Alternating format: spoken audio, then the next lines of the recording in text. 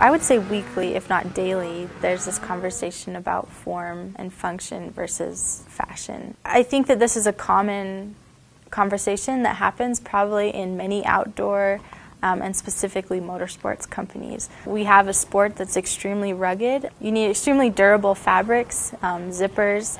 You need everything to function because in some situations it can be life or death, and we take that very seriously here at KLIM. You need to stay warm, you need to stay dry, but we also feel that it's important that people look really good, and not only that they look good, but that they feel really good at whatever sport they're participating in.